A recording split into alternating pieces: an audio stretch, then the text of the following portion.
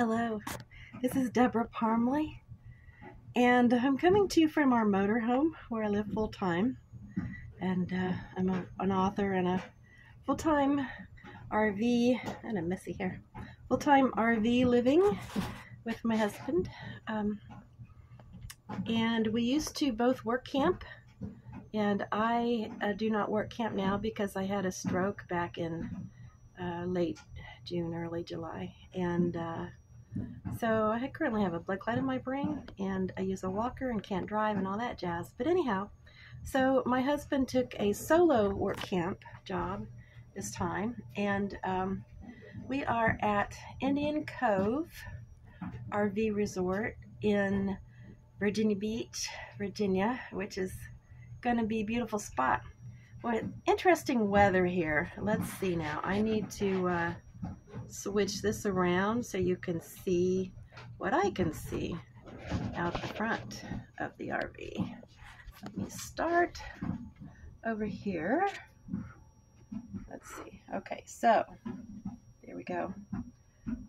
So you would think this water in front of our RV is from rain, and yes and no. We got rain, but what we have through here are canals, and these canals, when they are full, the water comes over the banks, of course, comes over the top, and let's see if I can get a little closer. Anyway, when it does that, the water comes this way into the RV park. So if you can see the water moving, that's the wind. The wind has pushed this water from, if you can see wooden fences out there, wooden fences, that's the canal over there, and it's come up over the banks, and the water's blown in here. So this actually didn't fill up because of rain. It filled up because of the canals overflowing. So this is just a little glimpse of, there's not much they can do about it, really. Let's see what you can see. Hopefully that's our track, and you can see the water moving. So let me switch this back around. Hopefully that doesn't make you too dizzy. I'm the dizzy one. What else we got going on here? So we also have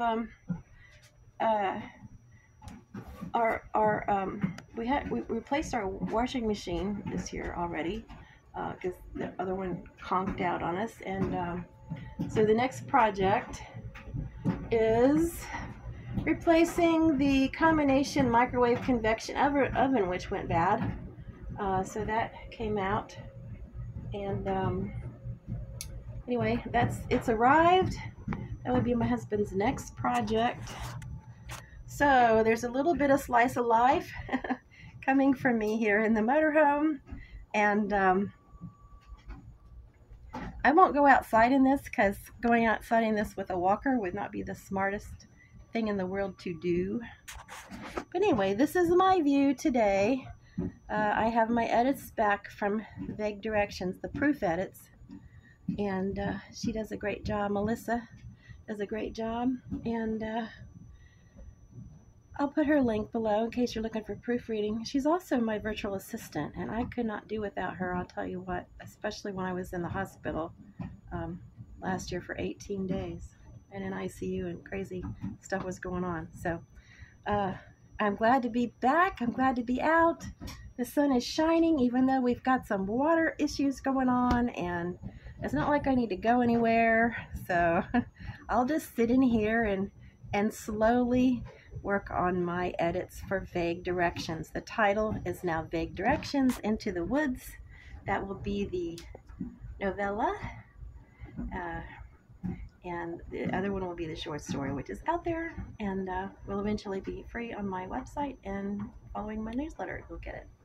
So that's all for today. This is Thursday, April the 11th, and it is a beautiful day. I'm wishing you a beautiful day, and reminding you that every day is a beautiful day to be alive. And now I have to get back to work on my edits.